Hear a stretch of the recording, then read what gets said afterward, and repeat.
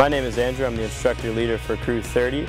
Today we are out here in the southwest part of Craig's Branch with the SummitCorps building mountain bike trail in the northwest part of the new River Gorge National River.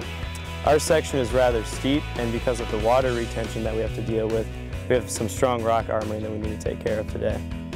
We're building a rock retaining wall, so the first thing we need to do is make sure that the tread is established at a point.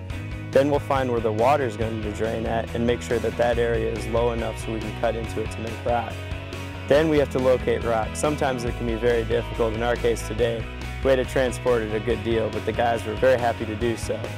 Once we find rock large enough to retain the trail, we bring it over and we dig out a segment the size of each rock. We don't like to dig out the whole segment at once because we don't know if we can fill it all in with the rock. After we put in the rock, the most important thing of the whole process is setting it.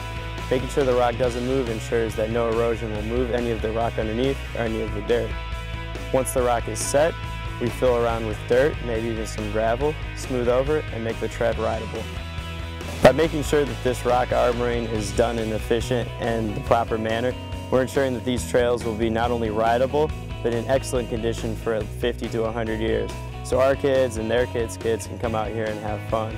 And these trails are just another excuse to come out to the new River Gorge National River and the Bechtel Family Summit Reserve to enjoy the outdoors. Okay. All right, in the middle. All right. All right, on rock. Pebble, stone, rock. SummitCorps!